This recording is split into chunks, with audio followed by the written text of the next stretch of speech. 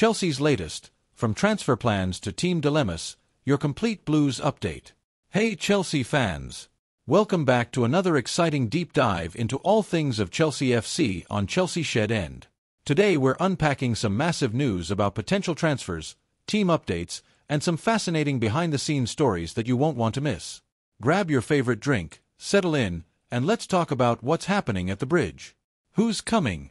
Chelsea's January transfer plans. The next Ruben Dias? Tomas Araujo on Chelsea's radar.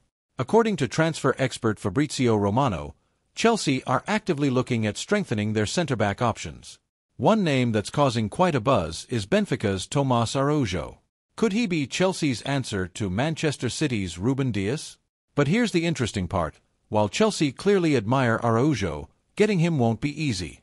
Remember how tough negotiations were with Benfica for Enzo Fernandez. Plus, as Football.London points out, mid-season transfers are always tricky to pull off. Question for you.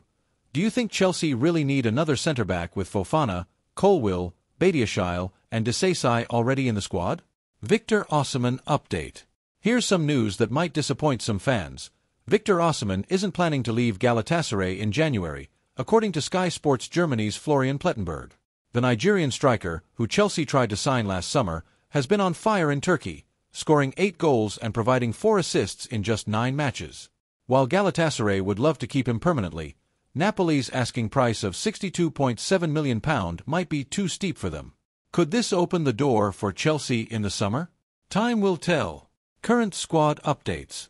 The right-wing battle, Madueke versus Neto. One of the most interesting situations right now is the competition between Noni Madueke and Pedro Neto for that right-wing spot.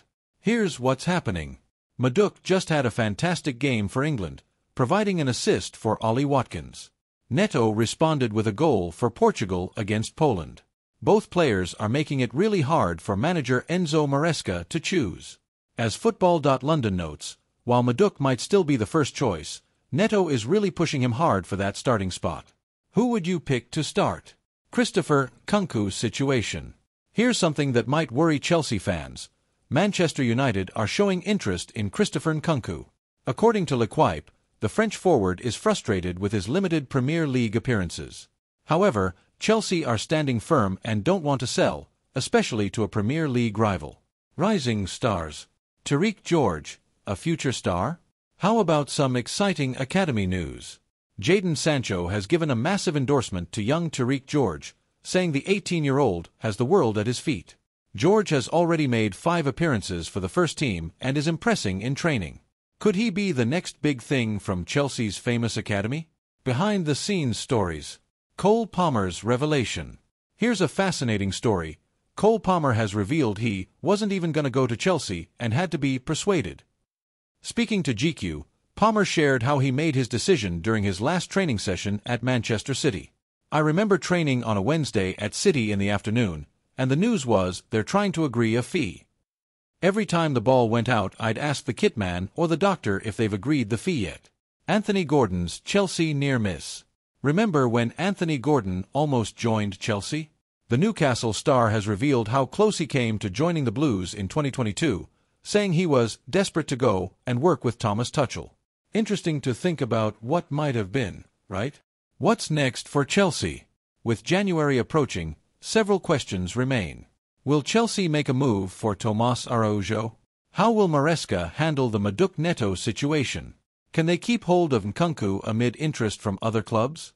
Will young talents like Tariq George get more first-team opportunities? Final thoughts. It's an exciting time to be a Chelsea fan. The club seems to be balancing youth development with smart transfer market moves. While some players might be frustrated with playing time, the competition for places shows the depth of quality in the squad. What do you think about these developments? Which story interests you the most? Let me know in the comments below. Don't forget to like and subscribe to stay updated with all things Chelsea. Want more Chelsea content? Hit the subscribe button and turn on notifications to never miss an update. Let's build this Chelsea community together.